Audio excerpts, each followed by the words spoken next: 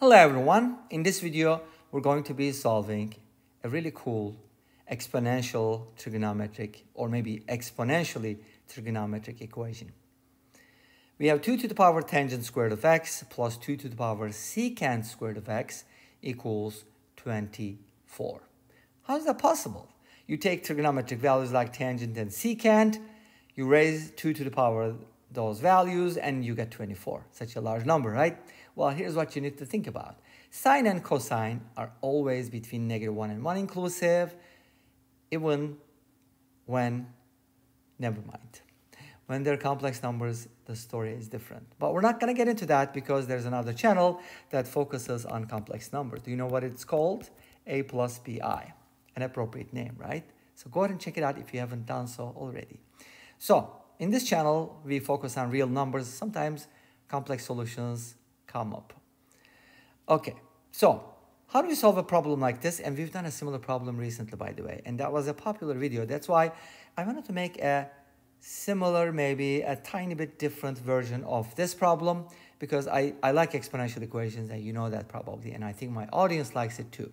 So to solve this problem, and by the way, this is really cool because we also use this idea in a function problem, something that came up recently. I think it was on 29th of August, 2 days ago. Yay! If you remember that, go ahead and check it out if you haven't done so. But anyways, we use the same idea. But this time it's better because we have the square. You know what I'm talking about? This is what I'm talking about. Secant squared x can be written as 1 plus tangent squared. And this is a super duper helpful identity. You know why? We use this in calculus. We use this in pre-calculus, like with limits, integrals, derivatives, so many things, particularly integrals. Imagine you're trying to integrate tangent squared. Add 1 and subtract 1, you get secant squared minus 1. Secant squared is the derivative of tangent. Boom, you're done. Tangent x minus x. So easy, you can do it mentally, right? Great, now, how do we use it in our equation though? And where does that come from? Let me quickly tell you. If you write sine squared plus cosine squared equals 1 and divide everything by cosine squared, you get tangent squared plus 1 equals secant squared. Easy, right? Of course, cosine shouldn't be 0. When cosine is 0, secant is undefined anyway, so we're good. Are we? Hopefully. So this is the identity that'll take care of this problem. Let's use it. So tangent squared, leave that alone. And replace secant squared in this exponent with 1 plus tangent squared of x. Great.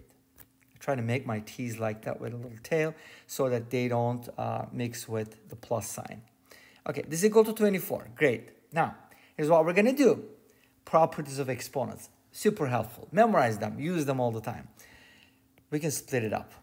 2 to the power tangent squared of x plus 2 to the power 1 times 2 to the power tangent squared of x. Remember, you can undo that.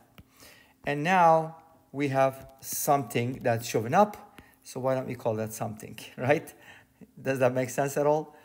We do see 2 to the power tangent squared more than once, which means we must use substitution. You don't have to, but it's a good idea. An alternative would be the following. If you don't want to use substitution, factor out 2 to the power tangent squared. By the way, there's a hidden one here.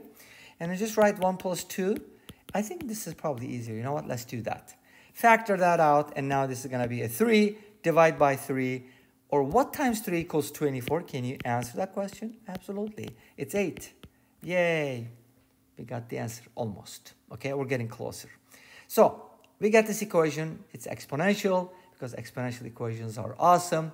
How do we take care of this, right? Again, the alternative would be if you didn't want this, then you could just, what's the alternative? Anyways, I forgot. Something like that. Whatever you do, you'll arrive at this.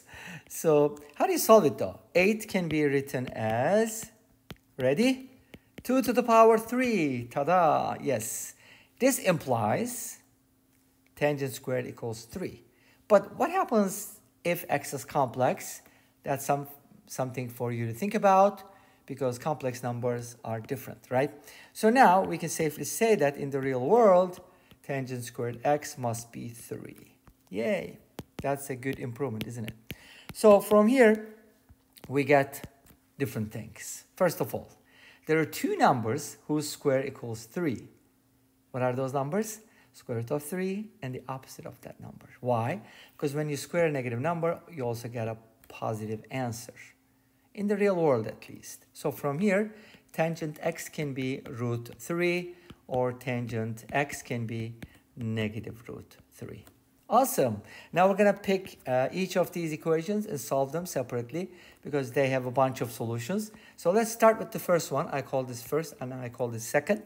So what does this imply? Tangent x equals square root of 3. You can basically replace root 3 with tangent pi over 3. Did you know that? It is 60 degrees or pi over 3 radians.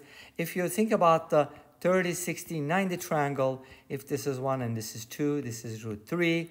And notice that opposite over adjacent with respect to 60 degrees. I should probably make my triangle like this, which probably would make more sense. Like, okay, let's make it this way. Oops, that's not a 2. That's a root 3. This is 1 and this is a 2. You see, root 3 divided by 1 is tangent. Tangent is opposite over adjacent. Don't forget that. Now from here, we can safely say that x must be pi over 3, but that's not the only solution because tangent is periodic and the period is pi, so we're going to add multiples of pi. Not 2 pi like sine and cosine because they have different periods. Tangent will change or just make a cycle every pi radians. All right, so this is one of the solutions. And of course, if k is equal to 1, for example, you get 4 pi over 3, which is another solution, in addition to pi over 3, so on and so forth, but there are infinitely many solutions from that branch. Now, this is number 1. Let's take a look at number 2 and see how many solutions we get from there. How many solutions do you think we're going to get? Similar. Okay, how do I find, I can't draw a triangle with a negative side length, right? Here, the unit circle comes to the rescue. Uh-oh, I didn't mean the, okay. Here, unit circle comes to the rescue. All right, so tangent is root 3 here. I want to make it negative. And that can happen in the second quadrant, really quick, if you just subtract it from pi. In other words, negative root 3 is tangent of pi minus pi over 3, which is 2 pi over 3. That's the smallest angle for which tangent is negative root 3. So from here we get x equals 2 pi over 3 plus k pi, or if you want to use a different integer, n pi. Did I say n and k are integers? Now I said it. And this brings us to the end of this video. Thank you for watching. I hope you enjoyed it. Please let me know. Don't forget to comment, like, and subscribe. I'll see you next time with another video. Until then, be safe. Take care. Don't forget to check out SyberMath and aplusbi. And bye-bye.